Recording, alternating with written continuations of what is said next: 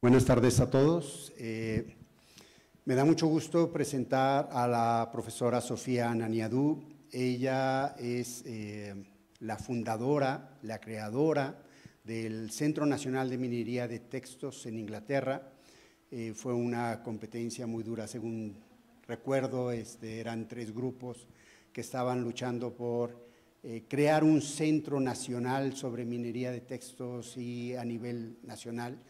Y bueno, la propuesta que tuvo el grupo de Sophia Ananiadou realmente fue el que tuvo el éxito de tener este centro que está actualmente en Manchester, asociado a la Universidad de Manchester. Pero bueno, este centro realmente ha trabajado con muchas áreas, principalmente en el área de biomedicina. Y bueno, hay gente de procesamiento de lenguaje natural, de inteligencia artificial, de machine learning, que están trabajando ampliamente en distintos proyectos, han hecho varias cosas. Y bueno, pues nos va a presentar algo de lo más reciente que tiene sobre extracción de información neural, con redes neuronales. Entonces, les dejo a la doctora Sophia Ananiadou, que pues nos haga su presentación, va a ser en inglés y bueno, pues ya las preguntas serán en inglés. Muchas gracias. Okay. Buenos días. Thank you very much for inviting me. It's a pleasure to be here in Mexico City to give this talk. So I changed slightly the title from neural information extraction to relation and event, but still neural information extraction from the biomedical literature. So I would talk a bit about the recent work we've been doing on name entity recognition, on relation extraction, mostly unsupervised techniques. We've developed unsupervised, but I will not focus on this. And event extraction, which is very important for biomedical information extraction, and events are quite important for several applications. And I will mention a bit also the applications that have been developed on the basis of this research. So a few words about the center I'm directing since 2004. Mainly, we are using natural language processing techniques, so we are doing theoretical work, but we are translating to applications. So text mining is an application of NLP. And we have developed several tools like name entity recognizers, taggers, extractors, terminology, etc.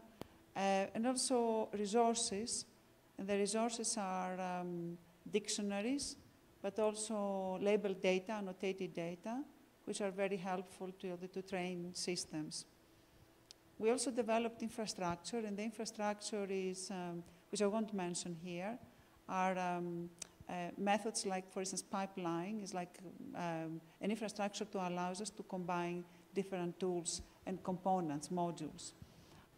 So the applications are several, and of course I don't have the time to talk about that. I'll mention a bit semantic search, and also a technique that we have developed to curate automatically networks for biology, pathway networks, based on NLP and uncertainty. So the work that we have been doing, but as I said, it's impossible to talk about that. I'll talk about nestedness as well in name entity recognition.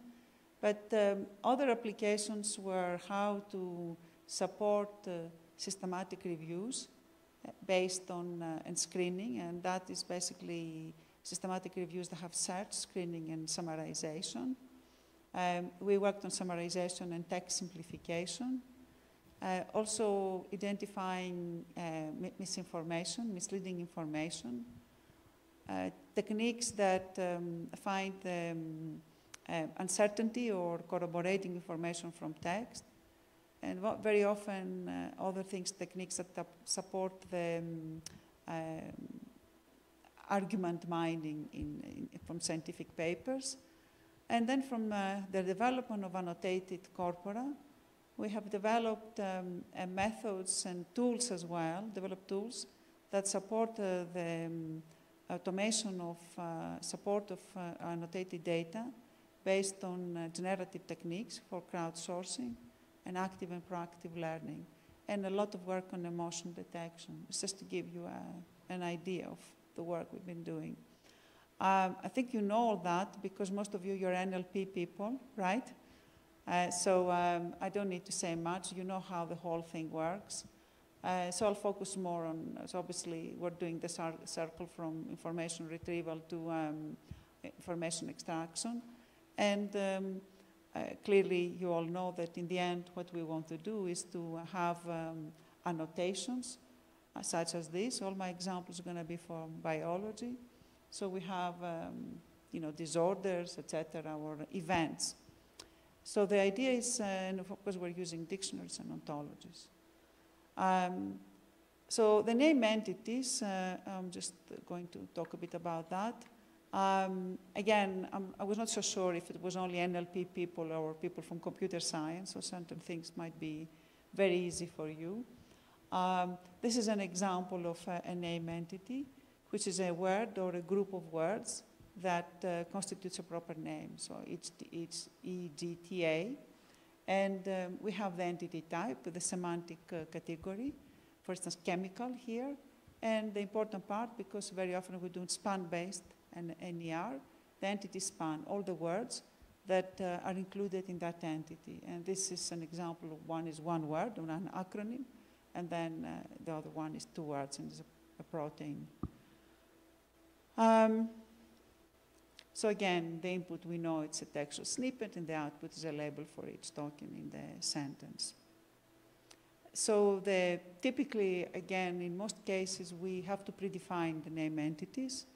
The more granular they are, the more, if you have fine-grained name entity recognition, it tends to pose problems of having good performance. But currently, most of the cases we are doing, they have almost human performance in several cases. So the usefulness, we know that they're clearly the most important items for the downstream tasks, like relation and event extraction. And also, they have different challenges. And one of the challenges is that they have lots of nestedness. And as you see here, in the, let me find, I'll do that. Yes, this one. So this is interleukin-2, it's a protein. It is embedded with DNA, so this is a nested. And here you have a drug and you have another span, which is an ADN region. And so we have polysemy here. So there is, it's very important to be able to, in order to disambiguate the spans, to be able to extract the nested entities. And often, obviously, we're needing additional context from different sentences to do that. So the techniques that we have used in doing entity recognition in the past, we started from rule-based methods. And acronyms are very important in biomedicine, so we have to use, you can use rule-based or even regular expressions to recognize name entities and acronyms, term frequency, etc. But then we're going more to feature engineering methods like CRFs, which have been very successful with several features, which have been lexical, syntactic, and lexica. But increasingly, as we all know, we're focusing on deep learning techniques, CNNs and CRFs, different character level embeddings, RNN with characters, etc. And transfer learning with using different pre-trained language models, which are always also very specific for biomedicine. So here, BioBERT or clinical BERT are quite, specific instantiations of BERT for biomedicine. To deal with nested entities, typically we're, earlier work, and I'm going to focus on that, still depended on quite handcrafted features or domain knowledge. So, but most recently, and this is the work by Lampel, which I don't know if it's here, we used the neural models that they did not consider dependencies between the name entities. So, and by dependencies, we mean how the appearances of outer entities within the inner entities. And we use different also pre-trained word embeddings to use inner entities as input to outer entities. So obviously, I'm going to say that briefly because if you were interested in this work, it's I think here. No, it's not here. It's a paper we have published a few years ago on nested NER. So this model is really based on sequential stack of flat. So we have flat NER layers that detect the nested entities for an end-to-end manner. So the flat NER layers are inspired by a model which has been proposed by Lampel, basically, Lampel in 2016. So each NER layer consists of a single LSTM layer and also a CRF layer.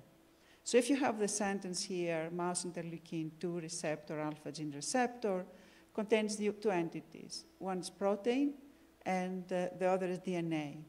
So you first stack the flat NER layer to identify the inner entity, interleukin 2, which is further used as an input to identify the other layers. So the reason this is working, the model stops basically stacking flat NER layers until no more entities are detected. The main takeout of this work is that reuses the same flat NER layers, extracts entities from inside to outside, and uses dependencies between the nested entities. And it's also important, is independent of external resources, because most of the work is actually using external resources. And this is, and that's the paper here in Zhu et al. At NACL. So this is the comparison with other similar methods. Now this is old work, obviously.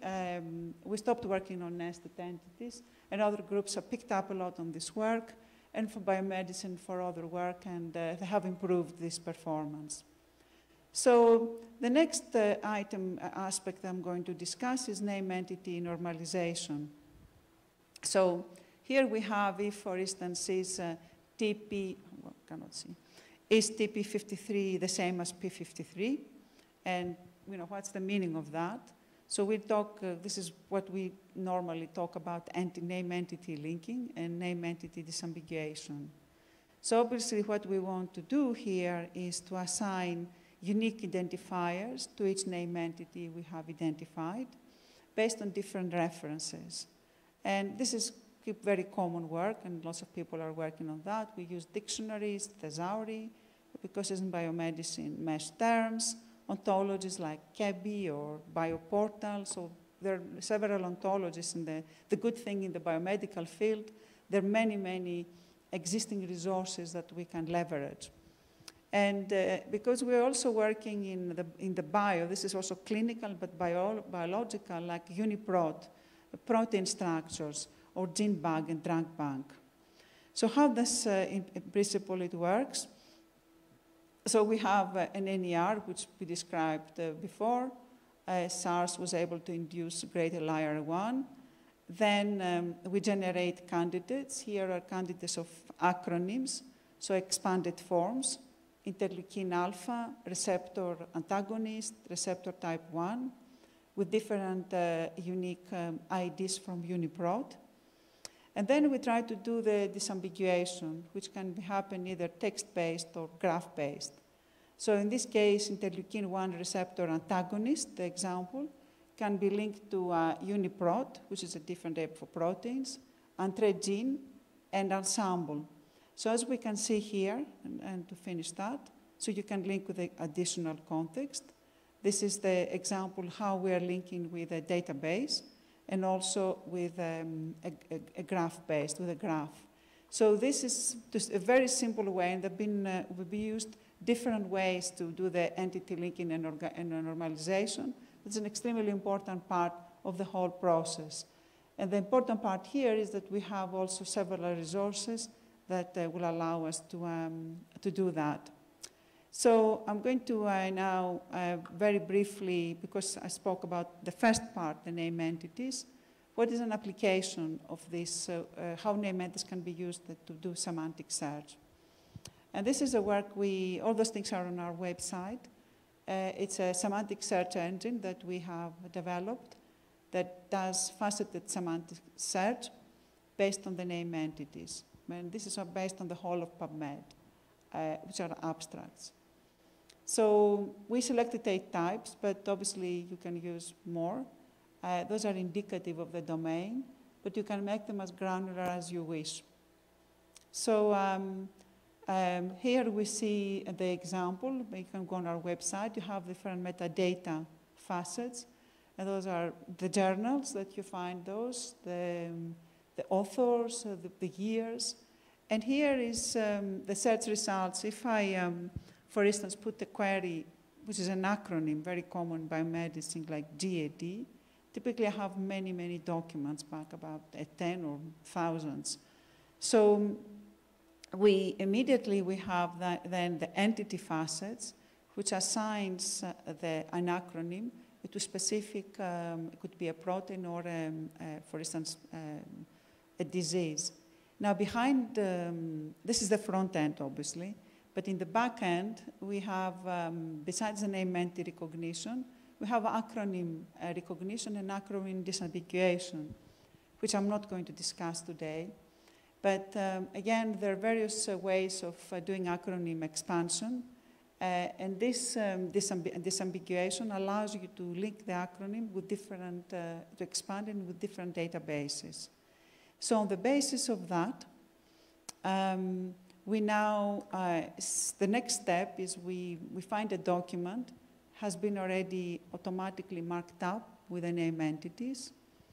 As you can see, you have access to PubMed. And also, you can you can get information about another entity, linking it to different databases. So how does it work? How do you filter? GAD has 2 possible forms, full forms expansions. One is a gene, which is the glutamic acid deoxycarboxylase, and the other is a generalized anxiety disorder, the disease. So this is why it's important to have the facet. By disambiguating the acronym in the search strategy, we reduce the number of articles from the 8,000, which are there, to, as you can see here, to 1,000.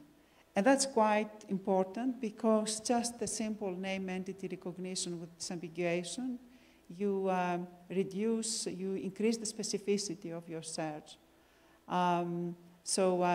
Here we have an example of that. I talk about the acronym disambiguation. And based on facets, you can also create different types of searches. Here is, for instance, you can look at, I cannot see it here.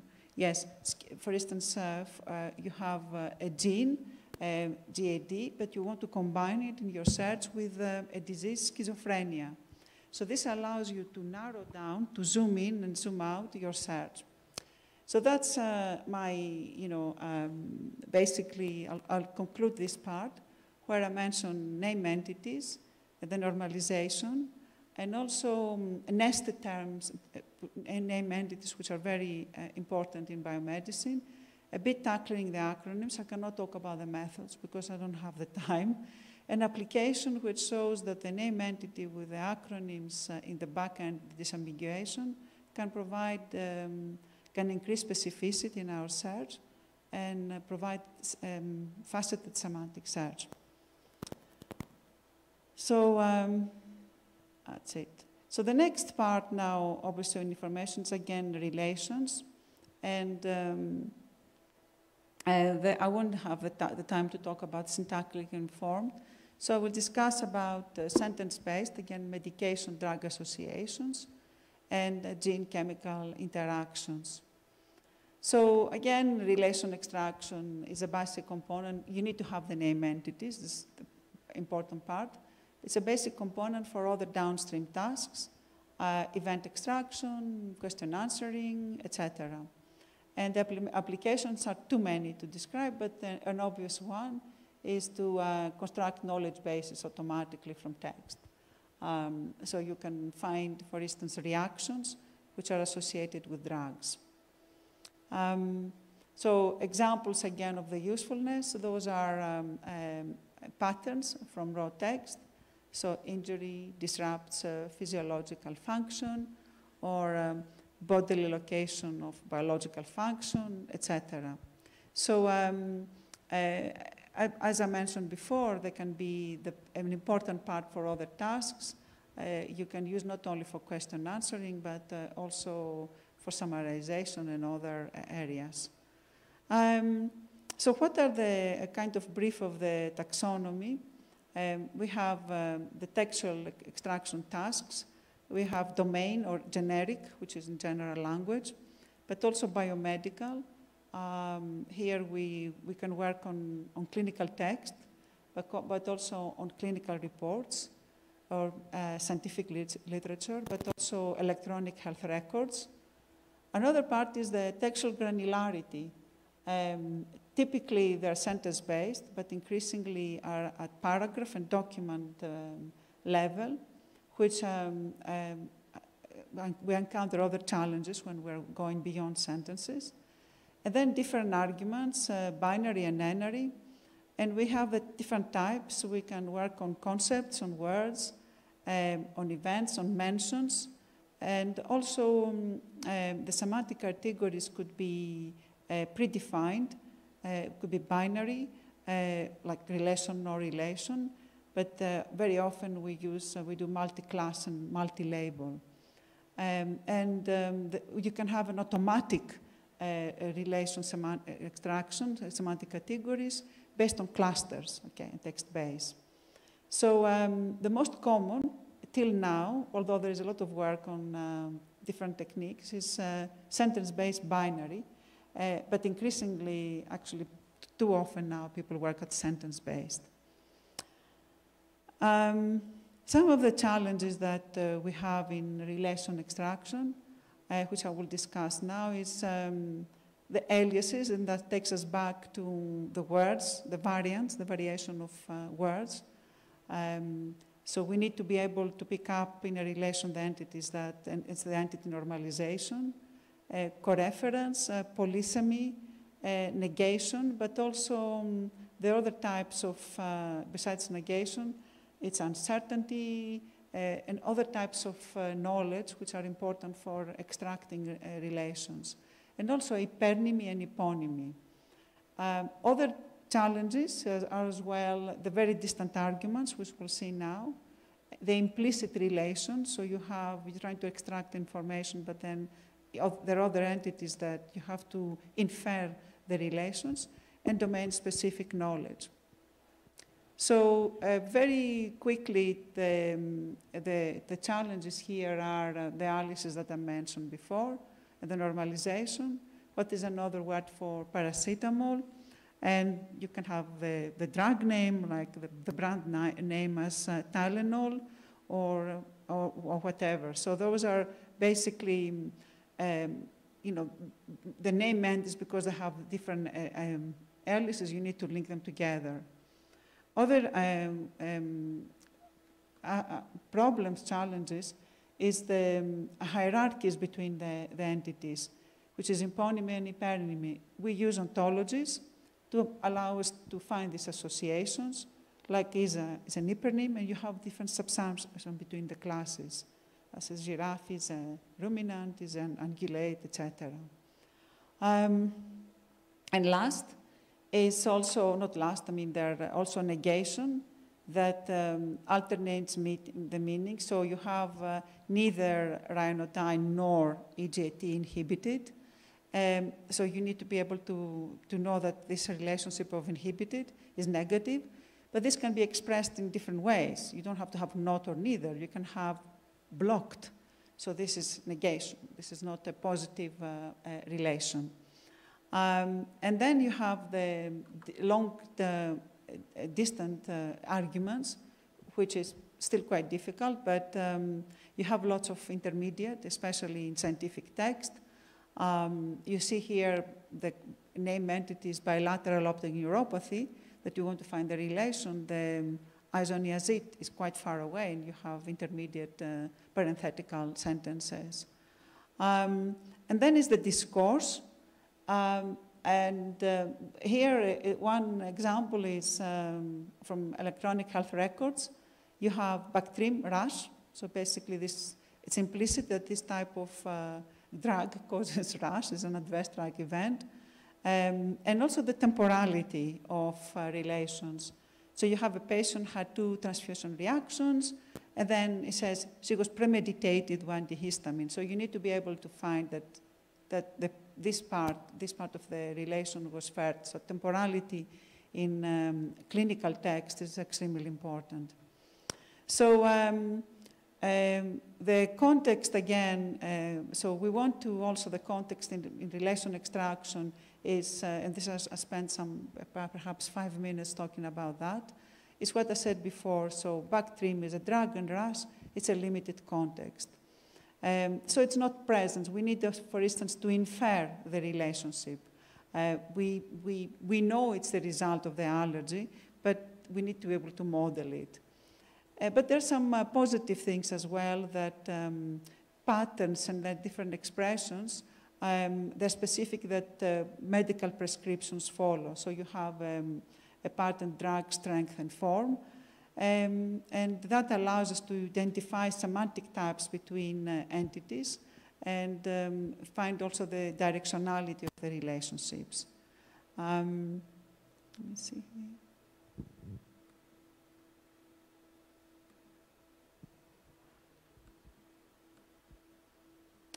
So the last one is really something we can take advantage.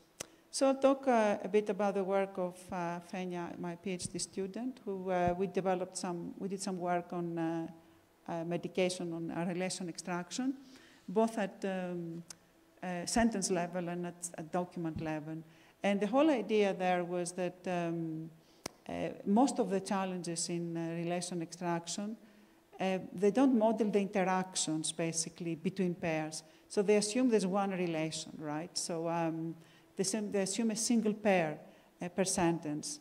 And very often, additionally, they use the depend on external semantic tools that often result in domain-specific models. So the motivation was to actually find the relations between the entities that can be supported by coexisting pairs of relations in the same sentence. So we use additional pairs of relations in the sentence to extract, to even improve the relationship we wanted to extract in the first place. Let me give you an example here. So in this example, we aim to find the relation between hypotension and atropine. However, the relation is not evident when we first read the sentence. So we need to be able now to find as well, we can infer this relation between hypotension and atropine. So this is by extracting the relationships between, as you see here, ADE and drug, hypotension and dopamine and atropine. We use these additional interactions, drug-drug and AD-drug, even if they're not annotated in the corpus, to extract AD and drug. So this is important when we don't have enough context, okay, or we don't have enough information, when we don't have many contextual words present. So we're using the ideas to use additional relations. So the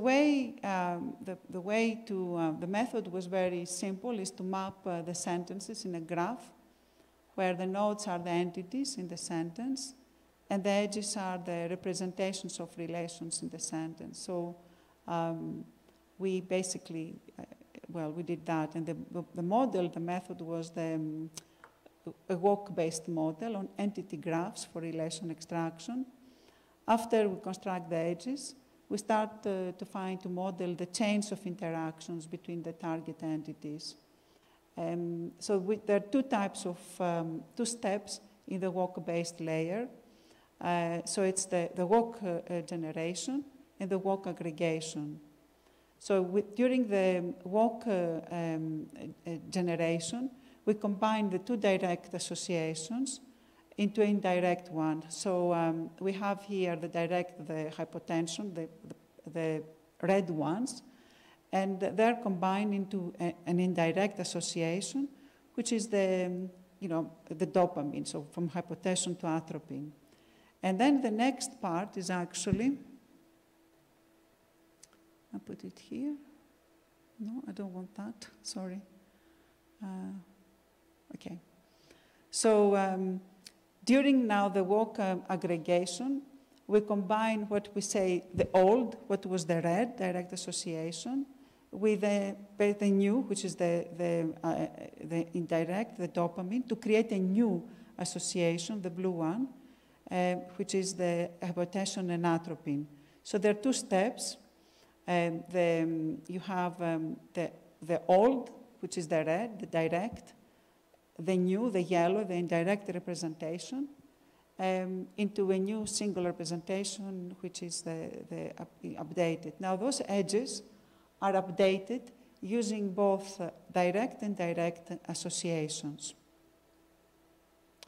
And they keep on, you repeat this all the time to form edges with longer walks till in the end, so you stop. So I won't explain all the paper because you can find it, but the important part to mention here is that we wanted to find if by adding additional to find if the addition of drug-drug interactions can help us. These were not actually annotated, if we can actually model the performance.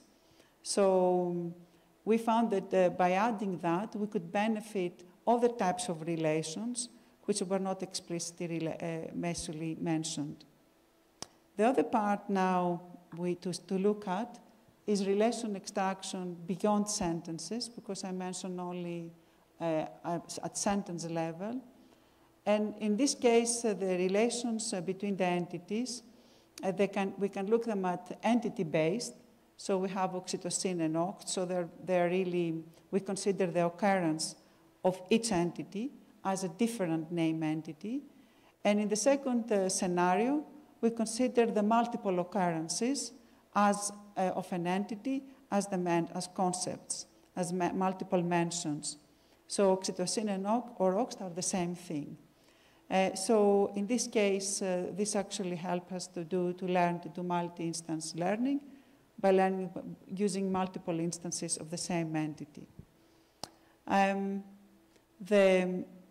Very briefly, to do the inference here on, again, it's a graph-based model. When we construct a graph, we also use inference and classification. Now for inference, we use the walk-based model that briefly mentioned before. And now the difference is the graph itself is quite heterogeneous. We have entities, we have dimensions, and we have sentences. And this allows us to have multiple types of edges. You can have mention, entity, etc. I mentioned the walk-based model. So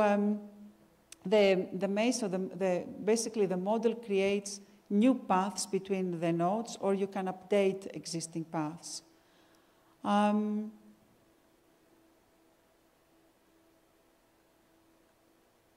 So I think I'm not going to describe the different layers that we have, but perhaps I think an important part here is to mention that the graph is not fully instantiated. So you have specific, you're updating the edges instead of the nodes.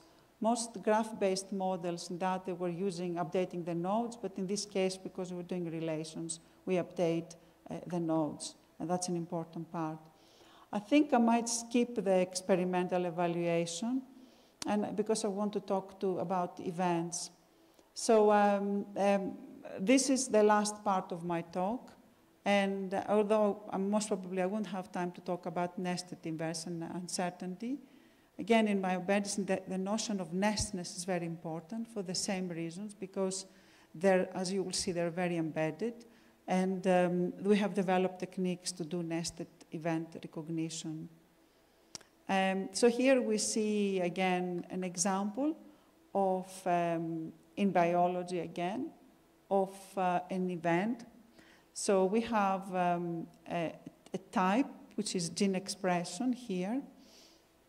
So there, it's a gene expression. Events have triggers, and this is the trigger. And they have themes like Aurora B, which is a protein, a name entity. And that's a second event. So obviously now from binary relations, we go to n-ary relations. And this is phosphorylation, where the type is phosphorylation. The trigger is this. And we have the theme, this protein. And also we have the causality. Now, that's not to continue to see the nestedness. We have also another event here, which is positive regulation, enhances, and the trigger is enhanced, and as arguments takes this event as another argument, the theme is another event. So this is for you to understand, for us to understand the complexity of extracting events and nested events in biomedicine. And that's the anatomy. So we know, we talk about event mention, the words comprising the event in a document. We have an event type, the class label.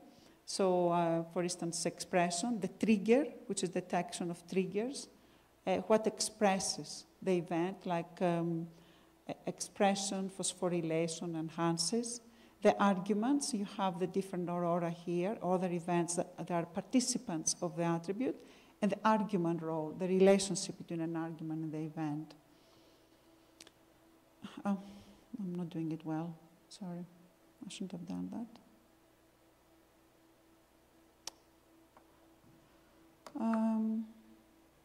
Okay.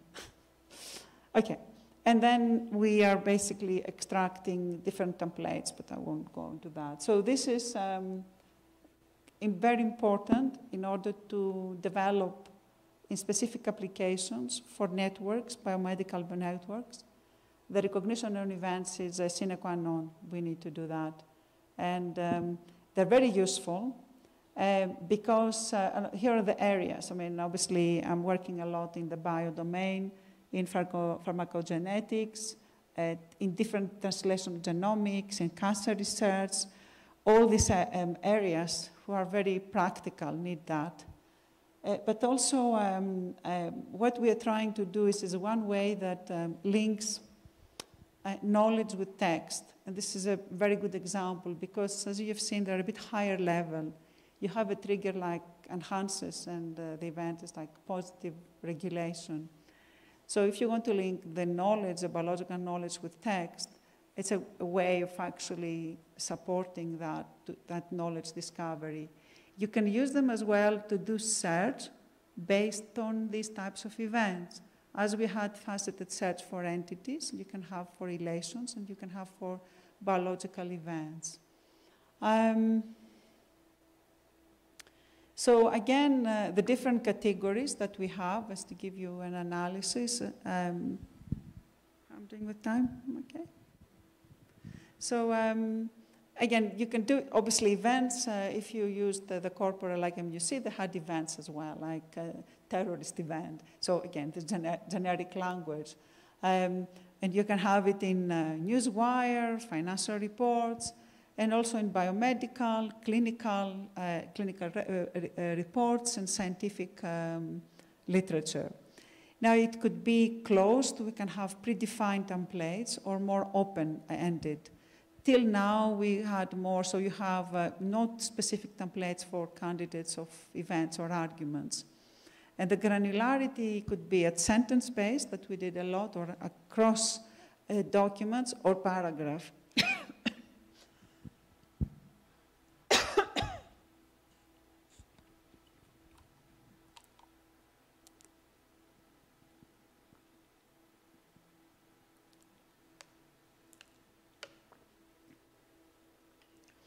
And the complexity is, again, as I mentioned with the entities, they're flat. So you have an event, which you saw event 1, but then the nested, if you remember the event, the third event had 2 other events embedded. So they're nested events. The different types of challenges, just to summarize, is first of all, you have overlapping arguments. So you can have events with different types of arguments which are related to different events. Then we have coreference, which is, again, at document level, or even at one sentence, at the single sentence, you might have pronouns and you might be able to link between different entities. Polysemy, multiple types per argument, multiple roles, semantic roles per argument, distant also arguments. You have intersentence and intrasentence. And then partial, there are events, or as I mentioned, and also modifiers. And in the modifiers, we worked a lot, and especially on the negation and uncertainty. But the analysis, recognition of modifiers is very important if you want to also rank events for different applications, because it's not just extracting a specific type of event, it's actually to analyze the whole context. An example of that, of the coreference, is the entity is represented by a pronoun, as we all know, or an abstract mention.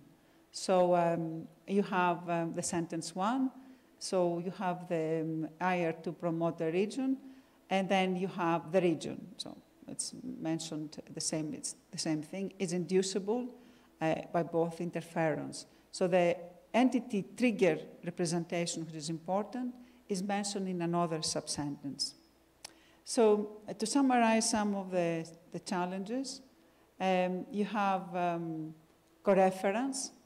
The trigger, as I said, might overlap fully or partially with another event trigger. An event could be an argument to other events. And very often, when you have the nestedness, the depth of the underlying event graph can expand. And also, what we call the context, the modifier or meta-knowledge is important. So I think I'll skip that because I mentioned it before about the overlapping event, but that's a good example. You have a flat event cell transformation, and this flat event has a theme argument from cell entity, which is erythroid cells, and the positive regulation transformed is a nested event with a cell transformation event as its theme. And the organism is entity as a cause. So we have now transformed, there are 2 triggers that share the same textual span. Transformism, positive regulation, and cell transformation. So we call also the triggers, those words, as nested triggers as well, because they're referring to 2 basically events. We developed several tools for event extraction. One was more on the pipeline methods, using more traditional machine learning, SVM, but recently we also developed an end-to-end, a joint learning neural event extraction called the Deep Event Mine. I don't really have much time to talk about this, but basically it uses, has different layers. This BERT, of course, assigns contextual representations. You have entity trigger, you have a role, and the event layers. And the entity and trigger layer assigns entity or trigger types to overlapping text spans. And I mean, I don't want to spend time because it's a whole talk on this. And then the role layer enumerates all the trigger argument pairs.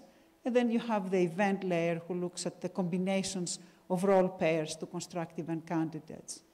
And here we recognize, of course, nestedness. And we are looking at different events which are also modified, like speculation and negation. We have developed, this is a in this case, the nestedness has been done in a bottom-up manner, in the simplest manner. So we classify the events with no trigger arguments. So we call them flat events. And then we repeat the process to obtain nested events, which contain these trigger arguments. So basically, you construct nested events by replacing the trigger arguments by their corresponding detective events. We have developed other methods to recognize nestedness, which I will not describe now. Okay, this is a very niche, perhaps, area. Not many people are working on the biomedical event extraction. And typically, we compared our model with state-of-the-art models on 5 tasks. Because it's supervised, we used annotated data like cancer genetics. It's from shared tasks we have developed a few years ago. The Genia corpus, which is very well, is very much used in our field as a gold standard. A corpus on infectious disease and multi-level also event extraction data sets. So there are various, we compared with different other people's approaches, like the TESS from Finland, and there is also the BioMNL. So we see that in most cases, it outperforms other systems in different 5 data sets. And the ones I mentioned before are gold standards. Again, if you're interested in this, there is the paper of Deep Event Mine and also another paper on nested events. So apologies for that. So the last part perhaps is the augmentation of events and the modifiers, and what we call also meta-knowledge. So those are some nice examples here. Based on our experiments, MUC binds weekly to PKM. So you have an observation, a knowledge type like observation, then a manner weekly, investigation, and then you have, we wanted to investigate whether binds. So if you extract this information as an event or a relation, you cannot say that MUC binds with MK-M2 because it's not certain. We want to investigate whether. And another part is also according to, so you have a source.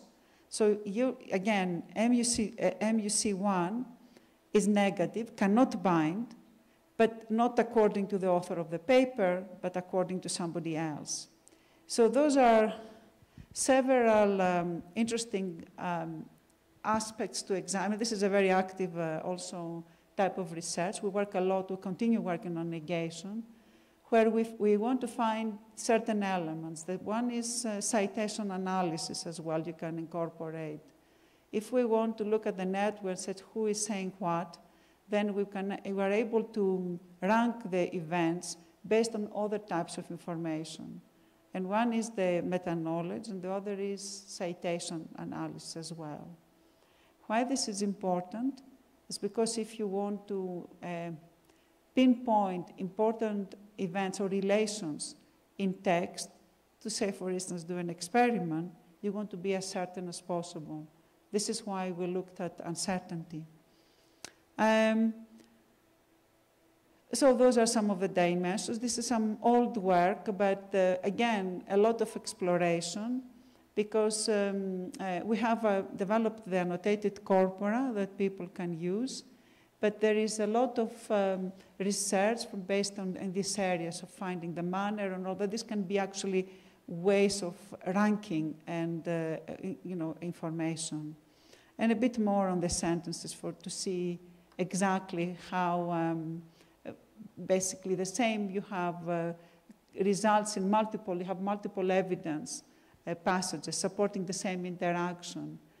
But obviously, not all event mentions have the same uncertainty. You have strong speculation, whistling, frequency limit, admission of lack of knowledge, etc. So I'm not mentioning how we did that, because there's a paper on this, using subjective logic, but it's a very interesting way of ranking and contextualizing the events. So now I'm finishing with this to see why we did all that. And those are the pathways. So those are cancer pathways. So the medics, clinicians, and biologists working in all sorts of health aspects, they're creating these pathways or networks. Now what's happening, these are created manually. And I mean, they're reading the literature, and they're finding the different entities and they link them together. So what we have is, it's impossible with the amount of literature publishing to create models which are actually up to date. It's really impossible. Then, because the task is completely manual, and there's no way, by not being able to do that, this is what's happening. This is the next thing. So again, this is a bit, well, I'm not a biologist, but still. So people, this is a pathway, okay. And those are actually different types of analysis, people doing experiments based on pathways, and those are knowledge bases, and different other omics data. Now, if this is manual, if you're doing experiments based on manual information, you realize that your experiments are a bit naive. You're not able to put up to date of the information in literature. So all the things that I mentioned now about events especially is to be able to link those reactions in models, those are biological models, to what we find in text. And by doing that, we're able to, flux analysis actually understanding the dynamics of different interactions in the models. The two things, the first thing we did was to work to create a system which was very novel, because it was the first time that we were linking these models, which were in a markup language for biology, it's SBML, Systems Biology Markup Language, to basically the text, but we were not ranking documents. We're not just finding information from documents. We are ranking the information from reactions, and the reactions were the events. And the last work we have done, which was putting together all the things I said, is the Lead Path Explorer. And this was telling us that if you want to explore and update the pathway, you need to do it based on some kind of confidence. So it's a search system, again, we developed for pathways, but this search system retrieves the information from text, ranks it according to certainty and other aspects, and then facilitates, augments basically automatically the pathway by using the new interactions. And there is also the human in the loop, the biologist, which is looking at the information that we are developing to basically corroborate or not. So, so here is actually a kind of the pipeline of the technique. So I cannot see it very well here. So here we have, we developed the Lead Path Explorer from scratch. So you have those, here are the nodes, and those are the events, the edges, the phosphorylation. So you start by a search method of putting trying to find an interaction or a node. You can search from an event or a protein catabolism or even an entity. Then what you're doing in the discovery, you are linking, you're finding here, you have all those dotted lines, which are, this is the known and this is new, automatically discovered from the documents. And this is now the quantified confidence, and you have the polarity, and this is a bit of the uncertainty I was discussing before, but you can have other techniques like citations, impact factor, etc., and also citation analysis. So this type of methods are very interesting again because, hang on, put me that. So, and you can also visualize. So you can see here you have an entity, and all the sentences which are relevant, they're automatically extracted and ranked according to the certainty, the type of certainty. So it's actually what I said before. You can search based on types, on entities, or even add semantic roles. So this is a kind of template that we're using. So it's quite complex, so you can use events to do search and to update a pathway. So once, for instance, you search for the entity MAK, we retrieve all the entities in the pathway model that they have this entity MAK as one of their entities. And we start visualizing the network. And as I said, there are two types of entities, the entities and also the reactions, which are the events. And we have different types, as you know now, it could be protein catabolism or phosphorylation. And here is to see the evidence that automatically extracted different types of events and the confidence, different types of confidence. It's a positive sentence because we're using the polarity in the different multi-level at sentence level, but also at document level. And it's interactive because we can use user feedback to take into account and use a neural net to basically improve the certain information that we have. If we want to extend the model, we use activate the discovery mode, which is here, okay? And this is how it's used. But as you can see, all this is new information. And in order to be able to work on that, we use fusion, okay, and confidence to be able to explore specific paths of the network. If you have too many event candidates, it's cumbersome. You cannot explore. And this is where you can fuse things which are redundant. And also you can use the confidence. You can have higher confidence to allow the user to focus. And for those are more likely to be true. And that's about it. And so basically, I wanted to talk about biomedical information extraction and how we use that to develop search systems and also the pathways. And we're working a lot, continue to work on negation and improving basically the types of rankings that we're using. And another important area for us is the integration of heterogeneous information. So it's not only text and scientific literature or different types of text, but also integrating knowledge bases, also citation graphs, and do more advanced literature because once you find associations, you can use different data mining techniques to do more advanced discovery. And I mentioned the application, so thank you very much for your time.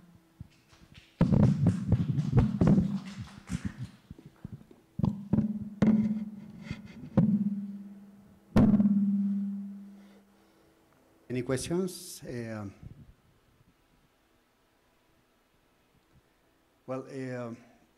If the Meanwhile, it's quite interesting how the NACTEM has worked in 20 years applying NLP for bio and all the tools that you have developed and all the information you can extract. It's amazing, your talk.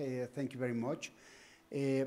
But I wonder, first, is possible, even when the main literature is in English, but it's possible to transfer these tools, this knowledge to extract the same information in Spanish? Yeah, it's a good, so we worked, first of all, we did NLP. Those are, I tried to make it a bit more to understand that this type, if you're doing fundamental research, and this is the part of your answer to your question, you can apply it to real applications, you can translate it. So the methods, for instance, relation extraction or the name entity recognition, of course, all these techniques are transferable. And there are various, so first of all, you can use transfer learning, you can create different types, you can use different corpora to acquire. All of these techniques can be applied to Spanish. And that would be very interesting. I don't know in the events, I'm not so sure, because most of the scientific literature is written this type of in English.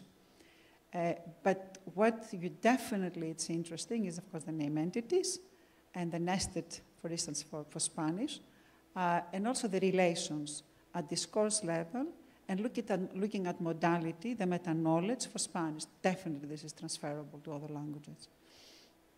Okay, and it's something that one can expect. That's the first way, because another thing that I am thinking is that if we do that in Spanish, we can, of course, get the information in Spanish, but it's possible to have translingual extraction? Yeah, you can, although this is not an area I'm working on, but we've worked in the past on aligning, mostly on terminology between different languages. But you can align this type of relations, corpora, and information from English to Spanish. So you can think, especially in, I don't know, but this is again my area, there is a lot of work on cross-lingual information extraction, where you have in English and you have in Spanish, and you can actually learn, and the transfer learn, you can learn from Spanish or from English to acquire knowledge from Spanish. So those are very interesting, things to explore. There's a question from your... We have a question from Facebook. Andres asks, where are the texts that you analyze coming from? Is it the only abstract or the full text? Because there are a lot of references that have a paywall. Yeah, okay.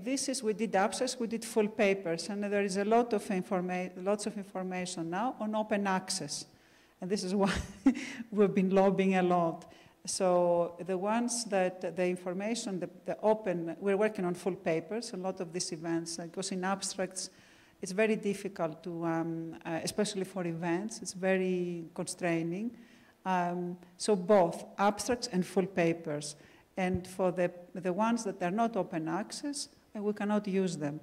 There is another alternative, but depends on, this is really legal as well, and our community has worked a lot in Europe, to what extent universities, which are hosts and repositories of, so we subscribe, say, to host the papers. In Europe, we have the right to text mine the papers, all the full papers we have in our library. So, but we cannot export. We can do it only for internal research purposes. We cannot do anything else with that. So if I create a database or a knowledge graph, I'm not able to make it open. Yeah, but we can do it on open access. And another thing to say is that in Europe, at least there is so much emphasis on open science, a lot of initiatives on open science, and I very much hope that, because we've been working for many years in that aspect, that we will, but this is mostly about legal aspects and publishers. Yeah, another.